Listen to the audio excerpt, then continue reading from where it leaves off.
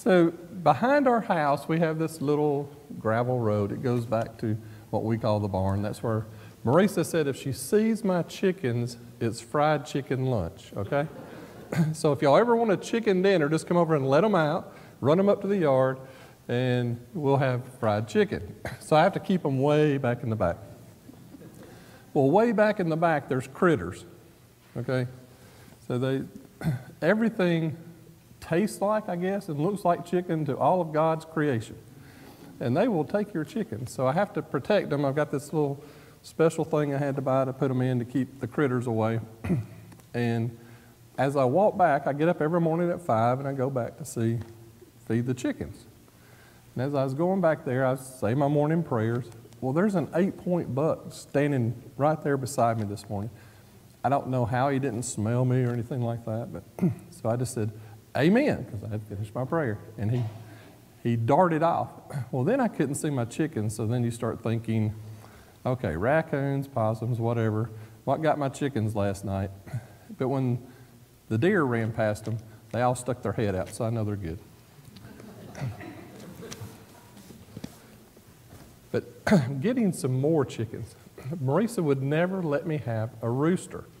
She goes, you can have hens, but I don't want to hear a rooster. Well, across the holler, we call it the holler, our neighbors have a rooster. We named him Henry the rooster.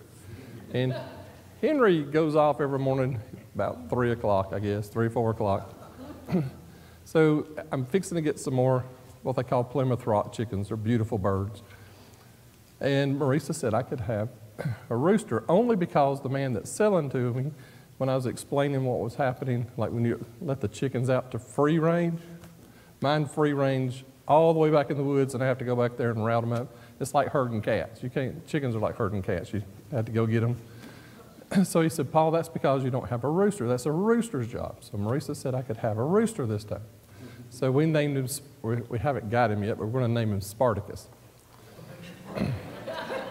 So, y'all come over, y'all can see Spartacus. Okay. Last week we talked about Revelation 9 and got into 10, but we talked about the locust. The locust is symbolism for the Roman army that's coming upon them. And the number there is, if you calculate that number, it was like 200 million.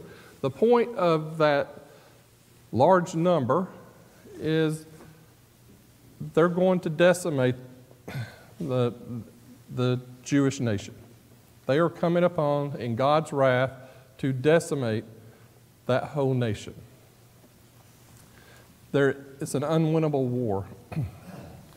So, just to give you an idea of what happened, I told you last week as Titus comes in, his men are getting frustrated. That's an understatement. As they attempt to come in, they know they have to take the zealots out of the temple in order to end this. And they make attempts by coming in through the fortress. They have built a siege ramp. The Jewish men and zealots had dug a tunnel under the siege ramp. They had set it on fire. The siege ramps collapsed. A lot of Roman soldiers died in that. So they decided to go around to the west side of the fortress, come in through the colonnade section there, come in and take that over. And they had set a trap for them, and a lot more died. So they're getting severely frustrated. In fact, a group of the Roman soldiers one night decided, we're just going to go do this. And they gathered together and attempted it, and were almost successful in their attempt to break into the temple area. Titus takes that idea and says, if I'll just send a strong, just a lot of men through there, we can break in. And they did. And it took a little doing, but they got the zealots out. Well, the Roman soldiers were so frustrated that they say 2 of them took some torches and threw it inside the temple itself, and it caught on fire. And I told you it was like a feeding frenzy because of the gold melting and all that. There's 2 things that Titus said, hey, whatever, just destroy it, whatever you want to do. And the other says that, no, he actually tried to call the men off, but it had gone too far. because they got paid by the spoils of war. They got paid the gold that's coming through, that's their payday. Titus gives them word to kill all that they come in contact. It didn't matter if you were a child, it didn't matter if you were a woman, it didn't matter if you were a man. You were to be killed. The Roman soldier had a sword, it's about 2 feet long, and weighed about 2.5 pounds. And the Roman soldier started going through, and if you were Jewish, they ran you through with their sword. They ran you through, and they found another, and they would run them through, and they would do it. They did it to the point where his commanders came to Titus and said, "Our men are tired of killing." At that point, they had killed 1.1 million Jews inside the city walls. And he said, "Okay, tell them only continue the killing if they can find a weapon on that person." So they went back and started killing again. It's a horrible scene to picture in your mind. It's even more horrible as you read about what they were doing. If you were 17 years or older, or 17 years or younger, you were to be sold as a slave. Man or teenager, woman, and children. Estimate over 100,000 after the carnage took place were taken into slavery. That's not counting the others that were killed outside the walls of Jerusalem. That's not counting the ones that had crucified by jumping just to try to find food. It was something the world had never seen before. Now, before that, remember we talked about all these partial judgments that God was sending to them, trying to get them to repent, and they would not. But the second part of that was God was trying to get the nations to look at God's wrath and repent. And we will find out they did not either. They would not. Titus is quoted as saying after they had taken the city of Jerusalem, after everything had been expelled, after the killings that take place and the ones have been sold off, that he's walking around and he's looking and he's just seeing, and he uttered these words, "I could not have done this if God had not intended for it to happen." So he did recognize that this was God's wrath that had been brought upon this nation. These people had died. He realized, because this is God's wrath. He realized that this nation had fallen away from God. So God had intended for the nations to take notice and to repent. They would not, but they did recognize why this had come upon them. That amazes me, because then if I look around in our culture, you can talk to somebody. Do you believe in Jesus? They'll say yes. Do you believe in God's word? Well, now we've got to talk about that, because that was written by men. Well, no, you don't believe that God's word is the inspired word of God? I believe it might have been at one time. Richard talked about it this morning, that people try to explain away the words of our God. They try to say, that's for you, but he's not going to treat me that way. I'm special. Through the destruction of Jerusalem, we see the wrath of God. He wants us to come home. He wants us to repent. But it's your choice. He's not going to force you to happen. I told you, there's a man that told me one time, he said, I wish God would just do that. I wish he'd just take away my free will and say, you'll do what I say. And I said, no, God can't do that. He loves you too much. You have to choose to love God. You have to choose to obey God. You have to choose to come home. You have to choose to repent and obey. If not, this is the example that God has left for us to look at, to say this is what's in store. You don't have to do it. You don't have to choose this. But this is the alternative to not coming back to Him. Now, if more of our world would look at this example and say, I don't want that, what can I do? So there's a man the other day, his wife cleaned out a part of their house, said, I want you to take this down to Goodwill. It was a Saturday. There's football games on, right? For some of you. There's others of us, like I told you, we have a basketball season in just a little bit. In fact, the high school basketball, they had a little east-west thing going on or something. That was more attractive than my afternoon. Okay, now, he's a little ticked off because his wife said, take all this stuff down to Goodwill. We've got to get rid of it. But there's football on. Take it. So he's thinking supper, football. I think I'll take this down to Goodwill. So he gets down there and said, I'm going to make the most out of my day. Young man comes out to help him unload his pickup truck. And he says, how's your day going? He said, well, it's supposed to be football. Wife said, bring this down here. And he said, I know. He said, my day's not been going too good either. And he said, well, speaking of your day, how is your relationship with Jesus? And he said, it could be better. And he said, would you like to have a Bible study? And the young man at Goodwill said, yes, I've been waiting for years for somebody to ask me into a Bible study. I would. So football in that man's mind just gone, right?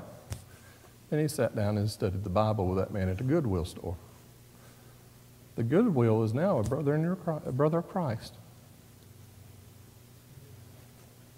Okay? So something that don't want to be here, don't want to take this stuff down there, football games are on. There are a lot more things that are important. That man is going to avoid the wrath of God because the other one went to Goodwill. Isn't that amazing? We can do that every day. There is somebody coming into your path, into your life that is just brushing through. And all you got to do is say, how is your relationship with God? How's your relationship with Jesus? You would be amazed how many people say it could be better. Would you like to study God's Word? Yes. They can avoid this. We can avoid this just by being faithfully obedient to God. So, Revelation chapter 10, verses 1 and 2. Then I saw another mighty angel coming down from heaven, wrapped in a cloud, with a rainbow over his head, and his face was like the sun, and his legs like pillars of fire. He had a little scroll open in his hand, and he set his right foot on the sea and his left foot on the land. So what he's saying is, John sees another mighty angel. This angel is someone that we have not seen a description of before. And he's not like the other angels that we've looked at or read about in the book, and he's wrapped in a cloud. Anytime you see the word cloud, Old Testament, New Testament, you are seeing God's judgment. This angel is wrapped in God's judgment that's coming, that he's going to bring down. So the clouds constantly carry that in there. If you'll look at, even back at Revelation 1:7 when we studied that, it said, behold, he is coming with the clouds, and every eye will see him, even those who pierced him, and all the tribes on the earth will wail on account of him. Even so, amen. Jeremiah 4:13, behold, he comes up like clouds, his chariots like the whirlwinds. His horses are swifter than eagles. Woe to us, for we are ruined. In Ezekiel chapter 30, verse 3, it says, for the day is near, the day of the Lord is near. It will be a day of clouds, a time of doom for the nations. So this angel that we're reading about in chapter 10, he is bringing that judgment with him. The angel is coming to declare judgment on the earth, and that's why he has 1 foot on the land and 1 foot on the sea. It's the whole earth that's coming up under the judgment of God. He has a rainbow. That rainbow that circles his head, that rainbow represents the covenant that God has with his people. And God's judgment, the symbolism means is God's judgment is about to be unleashed in keeping with God's covenant that he made with his people. So the clouds, judgment, the rainbow represents the covenant. Land and sea, the earth is about to receive that judgment is coming from God. So he has this little scroll. Now this is the scroll that had the 7 seals. But now it's called a little scroll. What's the purpose of it being from a scroll down to a little scroll?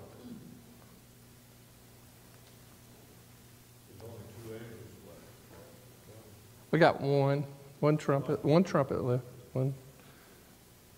But what's the little scroll mean? Why is it little? Y'all waiting for me to tell you, aren't you? Okay, I'll tell you. We're good.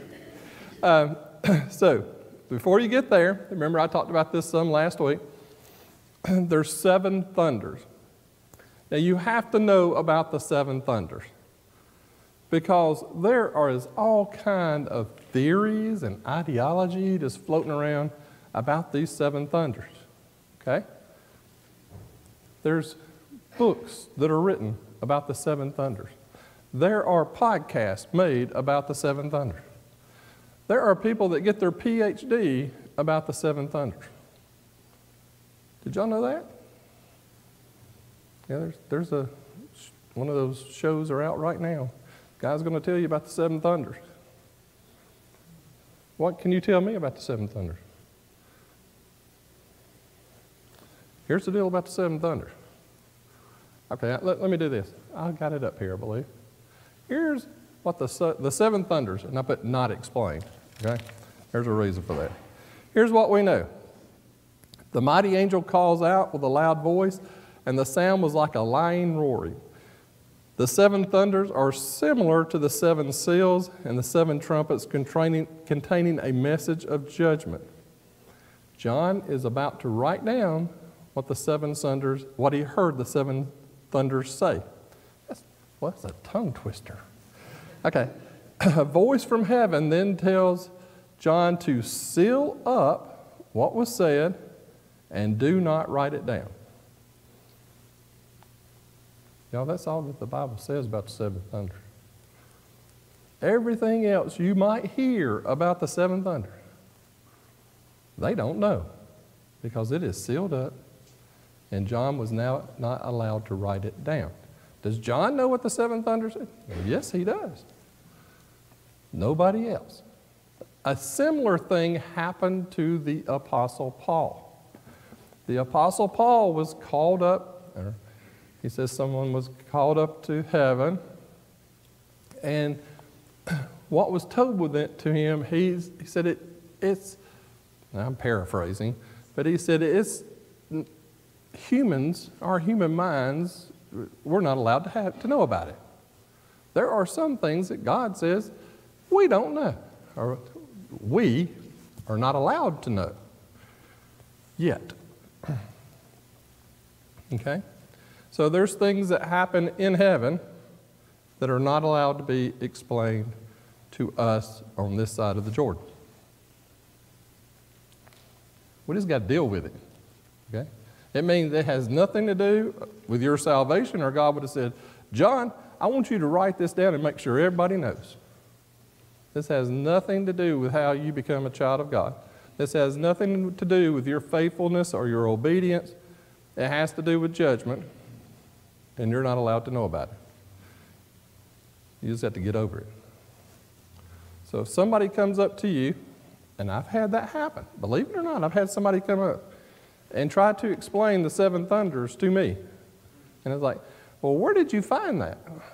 Well, Well, I hate to tell you, but we had that for our sermon last Sunday. And I got it from my Bible notes. Well, what were the Bible verses that explain the seven thunders? Because I have missed it. Can you please explain it? Well, it wasn't like that. He was just explaining it to us. You know, that's false doctrine.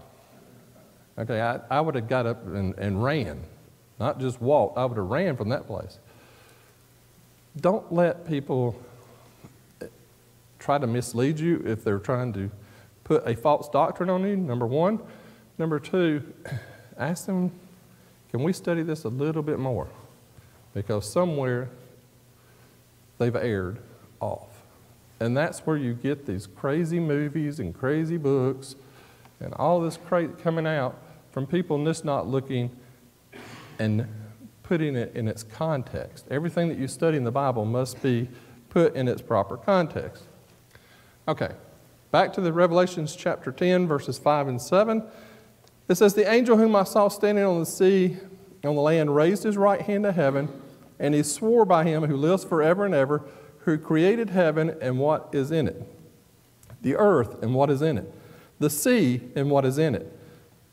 And there would be no more delay, but that the days of the trumpet call to be sounded by the seventh angel, the mystery of God would be fulfilled, just as he announced to his servants, the prophets. So this is make sure you're taking really good notes here, because this is really deep, okay? We've had 6 trumpets. The 7th trumpet is about to blow. When that trumpet blows, everything that was talked about or told by the prophets would be fulfilled. That's what we know from those verses. There's nothing in it about the future. It says everything that had been told by the prophets. There's nothing in there. So what happens is people will go to Ezekiel, and they'll take Ezekiel, who's prophesying about the Christ and what Christ fulfilled in his prophecies, and they mix it. And they try to mesh it together, and it just doesn't work. But that's where the problem comes from. What he's saying here, what the angel has just told John, is when that 7th trumpet blows, all will be fulfilled. That was talked about by the prophet. Well, the prophets. Which prophet is he talking about? Well, he's talking about Daniel. In chapter 12 and in verse 7, you can read about the prophecy where Daniel was told to seal it up for a time and a half. Okay? So in the future, Daniel, this prophecy is going to be fulfilled. Now we know when it's going to be fulfilled. Because now, when that 7th trumpet blows, Daniel's prophecy that he was told by an angel with the same resemblance as talking to John right now is fulfilled. Who's it fulfilled against? The big question. Who? Look at Daniel chapter 12 and verse 1. Daniel 12, verse 1. It will let you know who this is being prophesied against.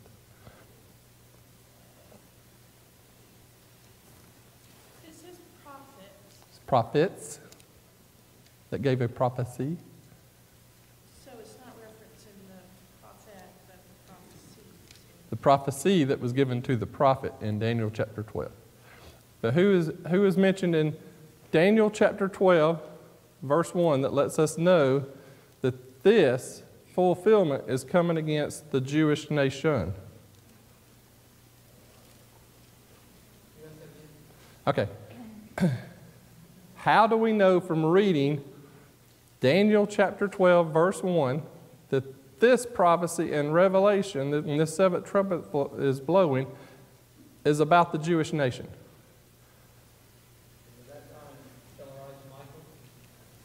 Okay, 12 verse 1. Keep reading that. Read that whole verse. At that time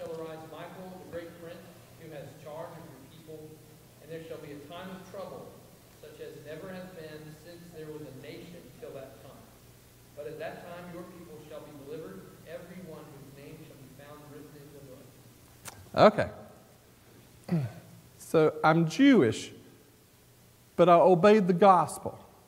Is my name written in the book? Before Christ, I participated in all the Jewish acts of work. I followed the law. I did my sacrifices. I went to the priest and sought forgiveness. I did that. I lived faithfully for my God. Am I part of God's people? My name written in the book? Okay, now, to have your name in the book of God, you must be God's people. Remember the 144,000? It just represents God's people. 12 times 12 times 1,000, it's complete. It's perfect religion times perfect religion, and it's complete. It's God's people. There's not a single record of any Christian that got ran through by the Roman soldiers. Their name was written in the book. You get that? They saw the signs and didn't stay. They did not. They listened to their Savior from Matthew chapter 24 and Luke chapter 21, and they received this letter to their churches as they passed it around, and they said, we need to get out of Judea. And Jesus said, when this happens, when you see the armies coming, you leave. You don't go back down there and try to pack a wagon full of stuff. Mom's china cabinet ain't coming, all right? Your favorite books, leave them. In fact, that jacket you got for last Christmas, don't go back and even get it. You get out fast. And they did. But their name is in the book. There was the feast days that the Jews were participating in during this time. And remember, I told you, Titus said you can go in, but you can't come out. So they would go in to the city, but they weren't allowed to leave. When they went in the city, that's when they would find out they ain't got no food. They had burned all their own food. And as things got worse, they would jump the walls, and Titus told his men, if they jump the walls, crucify them on the spot. They said that Jerusalem was surrounded with crosses. In fact, they were having to go miles away to even find wood. In fact, even later, as you get toward the Templars coming back, they couldn't find any wood. It was that severe. But not if your name was in the book, because you had left, you had gone. What was left was the wrath of God upon those that chose not to repent. This has been 30, 40 years since the death of our Savior. It's not like he just said, boom, it's going to happen. He gave plenty of time. Bring that to today. Bring that to today. How many people are you working with and trying to teach them the gospel? Because just like this, God's wrath is coming again. And this time there is no second chance. There is no, I'll do it later. The wrath of God is coming again. But that's the day of judgment. That's the second question, or the second. Jesus answers his apostles. He talks about the destruction of Jerusalem, and then he comes about and he says, in that day. When you see in that day, that's judgment. That's the one that there is no second chance. I think part of the tears that our Savior shed in the Garden of Gethsemane was because all this time man had another chance. The first covenant, he had another chance. Christ comes, there is no other chance. This is the end. Yes, sir?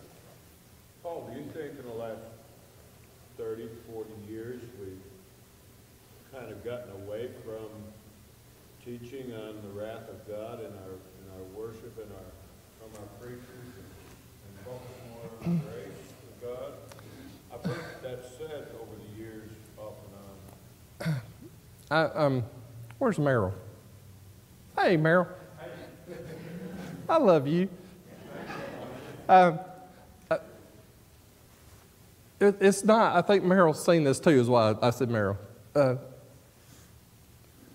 There is a class right now that they want to come out and teach. Okay, it doesn't matter what they want to teach it. How to, some guy trying to make money, some counselor. But he said, I can bring your congregation from 200 to 2,000. That sounds pretty impressive, doesn't it? How do you do that? You teach people what they want to hear and not what they need to do. Right? I would rather be in a congregation of 4 people, as long as we were all studying God's Word. We need a preacher and a song leader, so I got 2, okay? I can handle the other 2. We'll hook up sometime, Richard. I need a song leader. Okay? If we're all doing what God says, God says God has never been impressed with numbers. Never. So if your whole motive is I want to be around thousands and thousands of people because it makes me feel better, you got a self-examination coming, because it's not about you, it's about our God, worshiping Him. Okay? So, but there's a lot of people that fall for that. So if it makes, if it's, to answer your question, if I'm trying to preach God's Word from a point to increase the size of the people in the room, I need to examine myself. Because God says, well, here's what I want you to preach. I want you to preach Jesus and Him crucified. Well, what I'm saying, though, is it is part of the gospel. It is. You need to know that the reason that I can avoid this wrath is through His grace. We don't hear much of the wrath of God in our preaching. He's talking to you, Richard. But I understand. I know what you're talking about. We need to preach Jesus and Jesus crucified. Is that right, Brother Tim? We need to teach people that there is a hell. And how do I avoid it? Because Jesus came and died for you, and He rose on the 3rd day. And I'm not afraid to tell that to anybody in this world. And you can have that too in your life. I'm not talking to you. I know you got it, okay? But they can have it too in their life by obeying the gospel. God did not want this to happen. He didn't. That's why the partial judgments are there. He didn't want to see 1.1 million people run through with a sword. That's not God. But He said, it's happening. I've been telling you since all the way back from Moses. This is coming when you turn your back on me. It's coming. They've been warned for thousands of years. Turn your back, and this is what's going to happen. He sent His Son. He sent His Son to die on the cross. And they said, we don't want to have anything to do with that. Remember that part, let His blood be upon us and our children? They changed their story a little bit later, but that's what they said, right? It's there.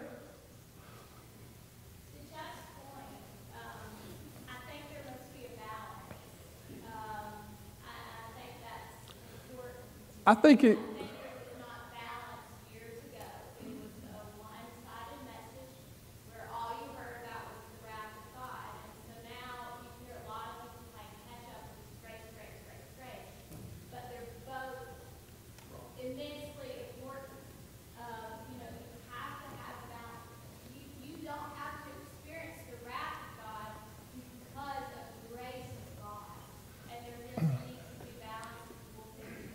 If I put God as the center of my life, and I obey the gospel, and I am faithful to Him, I don't have to worry about the wrath of God because of His grace and His mercy. Okay? But do we need to teach more on? I think you're right. I think we need to. And you can't. You would be derelict as a Christian not to forewarn somebody of the consequences of not coming into grace. So we need. I agree.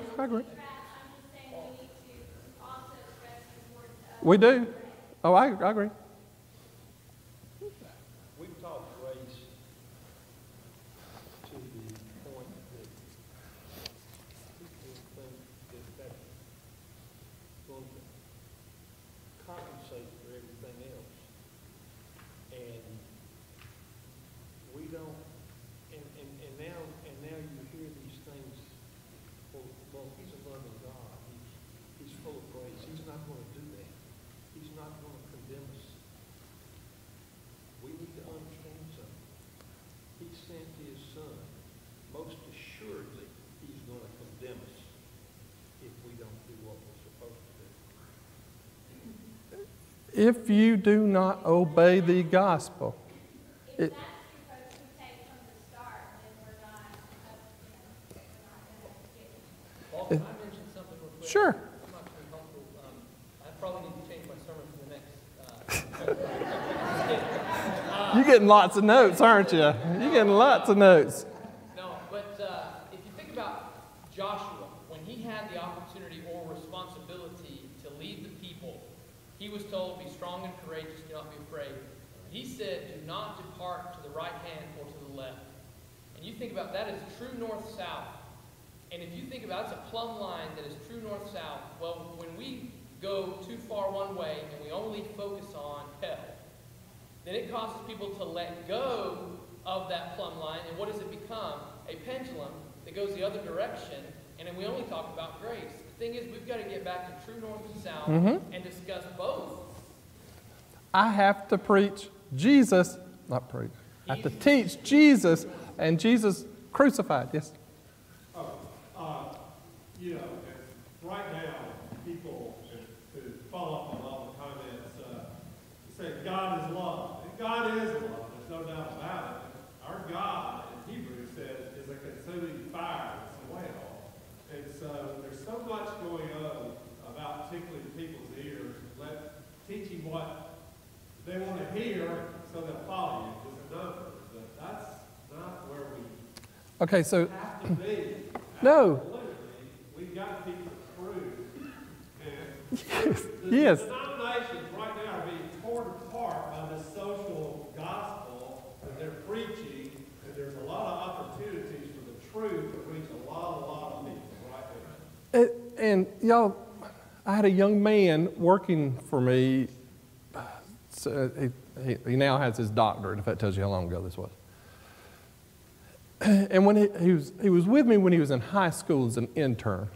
And I was working on a lesson, forgot what it was even about, but I asked him, I said, what is your generation looking for? When we're talking about God and someone trying to teach you the Bible, what are you looking for? And he said, I just want somebody to tell me the truth. He said, I don't want a rock band. I don't want to go out and somebody tell me fairy tales. I want to know the truth. What does God want me to do to become His child? And I thought, wow. Because that's what we're supposed to be doing. It's telling people about Jesus and Him crucified. Yes, ma'am. I was going to say, in this day and time, it's all about how I feel and what I like. So I didn't enjoy that. I didn't enjoy that sermon. I didn't enjoy it. And that's why so many people have brought in entertainment and musical instruments and bands. It's because we flipped it and it's like, what can God do for me instead of what can I do for God? Because worship is about me to Him, not Him to me. He's done His part. People think that they are they're the audience and they're That's correct. They got it backwards. realize that God is the audience. That's right. The generation that we I think your namesake Paul has a couple of good essays on grace. The takeaway is I'm thankful and I'm saved by grace, but don't make it a license to sin. There is, talking to a lost world that has been inundated with God's going to, it doesn't matter what you do, God's grace is going to cover you when we get to heaven. This is all a scam. Just wait till we get to heaven. It's going to be, no, that's a lie. They have to know. They have to know God wants to extend them grace. He wants to. He loves everyone. That person that you can't stand, God loves them. He wants them to be His child. He wants me and you to go teach them how to be His child so that He can give them that grace. He wants to. He's not a mean, hateful God. Look at what He did. He tried and tried and tried to get them to come back, and they just refused. They said, no, we're not going to do it. We're going to do it our way. in this generation now, Paul, all they want to do is what make them feel good, but when you sit down and try to tell them the truth, they get all upset and mad at you. And I think that goes back to what Emily's saying is like our approach can't be, you're going to hell.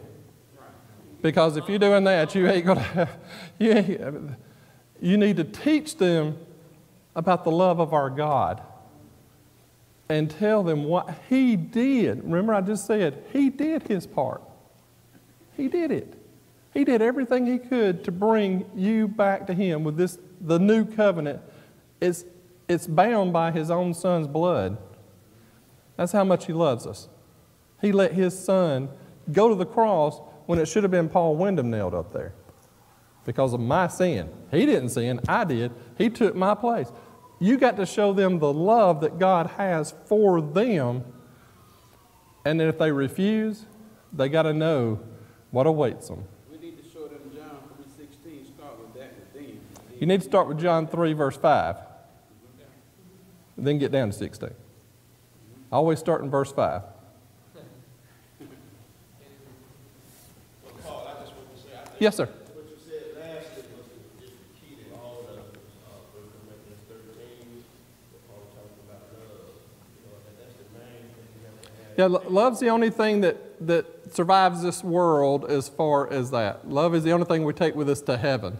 Because he said that if we speak the tongue of men and of angels and have not love, as sounding brass or timber cymbal. Yeah. In heaven, faith becomes sight, and our love continues on. Y'all, okay. I'm 3 minutes over. Y'all don't get mad at me. Yes, ma'am. You can see that in my day, the hellfire and brimstone sermons didn't work. Well, You know, yeah, they were. Well, they turned off more people.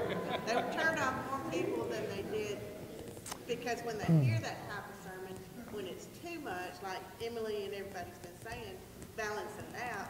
If it's too much to that extreme, Yeah, you have to. I think. Okay, first of all, when you do a Bible study, you got to know your subject matter first. You got to know what you're doing. Okay, so what happened a lot during that period of time was people heard a sermon and went and tried to teach all their neighbors that sermon without finding out what the sermon was really talking about. You got to love people, okay? You got to love people. God loves them, and keep that in mind. God loves them just as much as He loves you. All right, I remember when I came into the church, and I remember Jerry saying one time, and it reminds me of how I grew up, but God saves people through fear and love. The fear of receiving Wrath. of God, but also teach the love of God if, And that's the balance that Richard's talking about. Right, the balance. And I remember,